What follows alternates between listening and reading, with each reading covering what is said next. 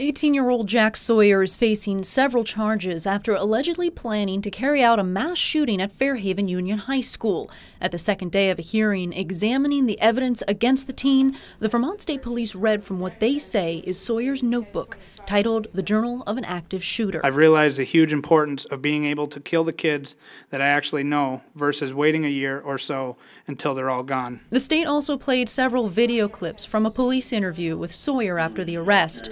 In it, he talks about the death toll in the Columbine and Virginia Tech shootings. The way I see it is I just need to beat the highest count.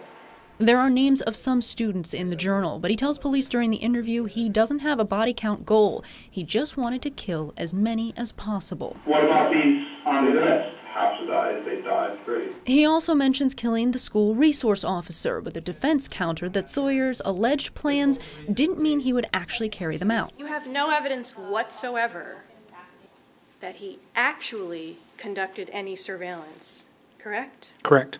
Sawyer's attorney wants the case dismissed and the charges dropped. Was he prepared for an attempt? Didn't actually attempt. That's a big difference.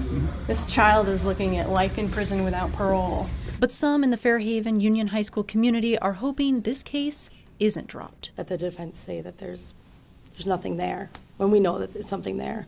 And we need to protect our kids and our teachers. But in the meantime, Jack Sawyer will spend the weekend behind bars. In Rutland, Renee Wunderlich, NBC5 News.